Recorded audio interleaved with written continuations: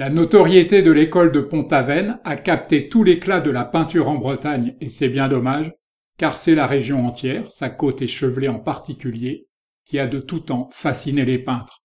Sargent à Cancale, Corot à Basse-sur-Mer, l'Ermite à Saint-Malo, Monet à Belle-Île ou encore Turner à Nantes, ils sont nombreux ceux qui, chevalés sur le dos, ont parcouru ces chemins de terre ou de granit, longé ces falaises, croqué ces calvaires, ces églises, ces cérémonies du pardon, quand ils ne se sont pas amourachés de ces porcs, ces pêcheuses d'huîtres, ces paysannes ou ces belles aubergistes. Ce romantique irlandais, que l'on peut comparer à John Martin, avait tout ce qu'il faut à domicile pour nourrir son goût du fantastique. Alors il faut croire qu'il appréciait la Bretagne pour ses petits matins tranquilles. Tout le contraire de ce peintre suisse, formé dans l'atelier d'Alexandre Calam, qui n'en a retenu que le caractère sauvage, et ce, bien qu'il y ait été amené par Corot, qui exerça sur lui une influence capitale. Ce post-impressionniste français, attiré à Pont-Aven par son ami Fernand Quignon, qui avait peint l'enseigne de la pension Gloanec, y prit ses quartiers tous les étés. À partir de là, il arpenta la Bretagne en tous sens. Après avoir découvert Camaret puis Lauquirec, Félix Vallotton revint régulièrement dans la région. Si ce Nabi ne peignait pas sur le motif, ses croquis sont devenus 24 tableaux bretons de retour à l'atelier. Cette grande voyageuse qui travailla en Italie, en Allemagne et dans les Pyrénées est l'une des toutes premières femmes artistes à avoir peint en plein air, sur le motif, en Bretagne ou à Fontainebleau. Kervaliou, Poulenou, les Amiettes, Kerficiens, ces noms ne vous diront peut-être rien, mais les plages de Cléder dans le Finistère ont toujours ramené mes songes de citadin vers les eaux sombres de la mer originelle.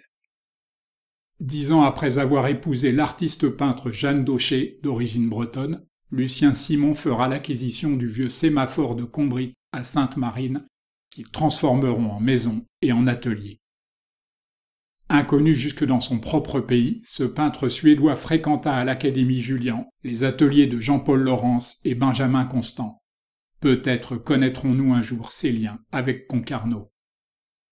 Ce paysagiste américain séjourna pendant 4 ans à Pont-Aven et Concarneau, à la demande de son compatriote Robert Wiley, initiateur de la fameuse école. Il ne revint aux États-Unis que pour y finir sa vie. Ce Normand est la réponse des Bretons à la folie du Quénon. Il a en effet surtout peint la Bretagne, la côte sud du Finistère et le littoral morbihanais, après s'être installé au Pouldu de son ami Paul Gauguin. L'arrivée du chemin de fer fut déterminante pour la venue des peintres en Bretagne.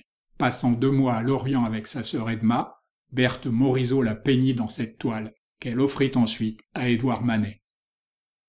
Ce natif de Nantes séjourna à Pont-Aven mais aussi dans le Trégor, à la pointe du Raz, dans la presqu'île de Crozon ainsi qu'à Quiberon et Saint-Pierre de Quiberon, où il avait acheté une petite maison.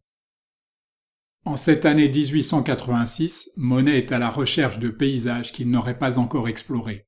Découvrant la sauvagerie de Belle-Île, il va y réaliser une 40aine de toiles, dont les aiguilles de porc-coton. Celui qui lui mit le pied à l'étrier en l'emmenant peindre sur le motif, le honfleuret Eugène Boudin, fréquenta le pays breton presque autant que sa Normandie natale, le Croisic, Quimper ou Portrieux. Nous l'avons vu, le premier peintre à s'installer à Pont-Aven fut un Américain, et c'est lui qui attira en Bretagne tant de ses compatriotes. Celui-ci nota dans son carnet avoir peint la tour Solidor en Normandie, puisse son Dieu lui pardonner. John Keane, qui influença Boudin et Monet, parcourut la Bretagne en compagnie de son maître Eugène Isabey. Il est considéré comme un trait d'union majeur entre Corot et Monet. Un Breton de Bretagne tout de même dans cet aéropage de talent. Alfred Guilloux, né et mort à Concarneau, est l'un des fondateurs de l'école du même nom, qui fut la version ignorée, naturaliste et réaliste de celle de Pont-Aven.